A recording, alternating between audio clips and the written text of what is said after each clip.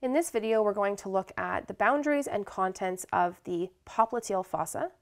The popliteal fossa is the diamond-shaped depression found at the posterior aspect of the knee joint. So we'll start just by drawing a diamond shape.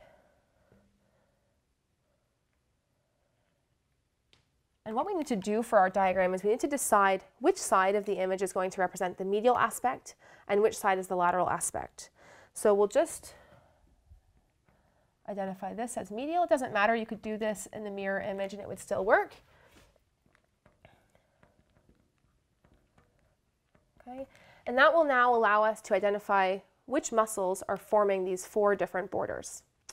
So the superior borders are coming from your hamstring muscles. On the lateral side, you're going to have the combined muscle bellies from biceps femoris. And on the medial side, you'll have the 2 semi-muscles. So semitendinosus and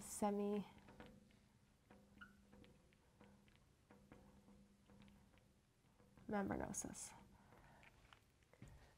The inferior borders are actually formed by one single muscle that has 2 heads, and this is gastrocnemius. So we'll mark the lateral head.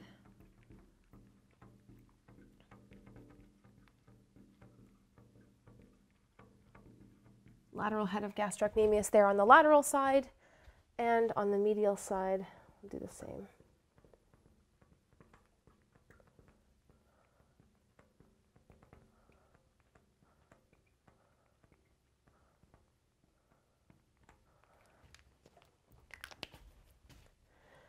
Now it's important that we look at the structures that are found within this popliteal fossa. So entering in right through the midline is going to be the sciatic nerve. But at some point, usually just proximal to the popliteal fossa, the sciatic nerve will have split into its 2 component parts. So we'll label number 1, the nerve that's traveling down in the center of the popliteal fossa is the tibial nerve, or the tibial branch of sciatic nerve. And this one that's running along the border of biceps femoris will be the common fibular nerve, or the common fibular branch of the sciatic nerve. Also in this popliteal fossa, you will find the popliteal artery, and very closely the popliteal vein.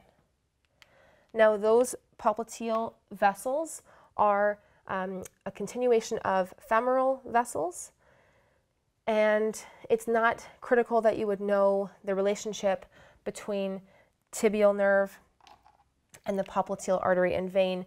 You'll be able to distinguish those just based on characteristics of nerve, artery, and vein that you'll be learning in the lab.